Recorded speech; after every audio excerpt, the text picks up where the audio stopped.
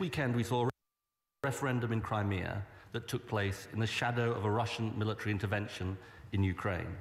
Does the Prime Minister agree with me that the referendum was illegal, illegitimate, and in direct violation of the terms of the Ukrainian constitution?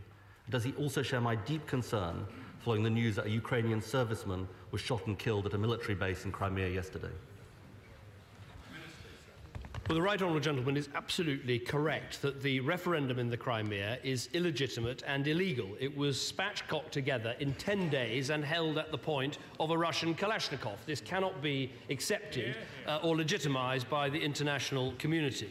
I think we should be absolutely clear about what has happened here. This is the annexation, effectively, of one country's territory by another country, and we must be absolutely clear about our interests, which is to see a rules-based international system where countries obey the rules. And if we turn away from this crisis and don't act, we will pay a very high price in the longer term. So we should be clear that this referendum is illegitimate. We must be clear that consequences must follow, and we should work with our European partners and with the United States for a strong, consistent and robust response. I thank the Prime Minister for that answer, Mr. Speaker. I'd like to ask him about the meetings that are coming up. The White House has indicated that their sanctions will be expanded, and I'm sure the whole House will support the idea that the list of Ukrainian and Russian officials targeted by asset freezes and travel bans will also be extended at the EU Council meeting tomorrow. Can I ask the Prime Minister to tell the House the circumstances in which he'll be supporting also additional wider economic and trade sanctions on the Russian Federation? Well, as we discussed previously in the House, the European Union set out some very clear triggers. We said that if the Russians did not take part in a contact group with the Ukrainian government to take forward discussions, then asset freezes and travel bans should follow. Those have been put in place at the Foreign Affairs Council on Monday, and I believe further action on that front should be taken at the European Council of Ministers, which I'll take part in on Thursday. I also think we should be responding to the fact of this annexation. That we said that if there was further action to destabilise the Ukraine, and this annexation is that action, further consequences need to follow. We need to set that out on Thursday in concert with our European partners, and at the same time, I think we need to put down a very clear warning that if there was further destabilisation, for instance going into the eastern Ukraine in any way, then we would move to a position of the sorts of economic sanctions that we discussed in the House last week.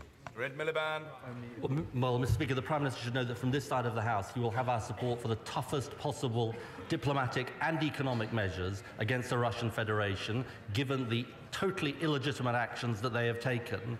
I also welcome the announcement yesterday that the G7 allies will gather next week in The Hague. Mr. Speaker, given Russia's actions, it seems inconceivable that they can remain in the G8.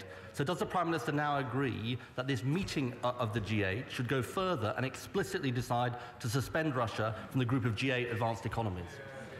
Well, I was one of the first people to say that I thought it was unthinkable for the G8 to go ahead as planned. We were one of the first countries to suspend all preparations for that G8, and I strongly support the G7 meeting of countries that will take place on Monday. I think it's important we move together with our allies and partners, and I think we should be discussing whether or not to expel Russia permanently from the G8 if further steps are taken. That's the meeting we'll have on Monday, and I think that's the right way to proceed. Dr. Julian Hupper. Thank you very much, Mr. Speaker. Can I add my words to the support that's been given to Tony Benn? He was a great man. It was my pleasure to work with one of his sons for a number of years on science policy, Stephen. Been with him. Mr. Speaker, lifting the income tax threshold to £10,000 so far has lifted 2.7 million people, poorly paid people out of paying any income tax, making a difference to them. Is the Prime Minister pleased he abandoned his pre-election objection to this and is implementing an excellent Lib Dem policy? What I think the honourable gentleman, who always brings the House together in his usual way, what I'm sure we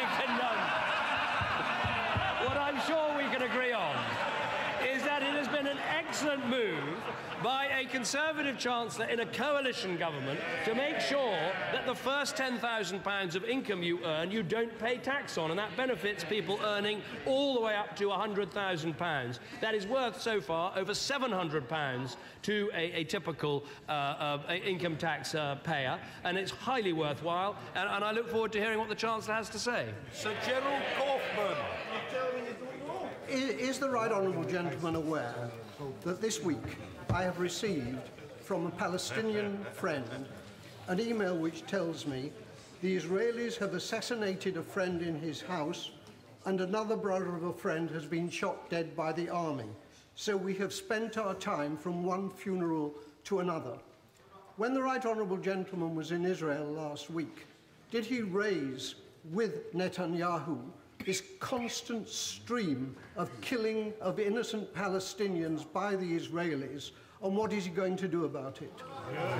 Well, I didn't raise that specific case, which the Right Honourable Gentleman quite rightly raises in this House today, but I did raise with the Israeli Prime Minister the importance of how the Israelis behave in the West Bank and elsewhere. I raised the issue of settlements, which I believe is unacceptable and needs to stop, but I was also strongly supporting both the Israeli Prime Minister and the Palestinian President in their efforts to find a peace. There is a prospect and an opportunity now, because the Americans are leading a set of talks that could lead to a framework document being agreed, and I think it's in everyone's interest to put all the pressure we can on both the participants to take part and to get on with these negotiations, which would mean so much, I believe, to ordinary Israelis, ordinary Palestinians, and indeed the rest of us. Andrew Stevenson.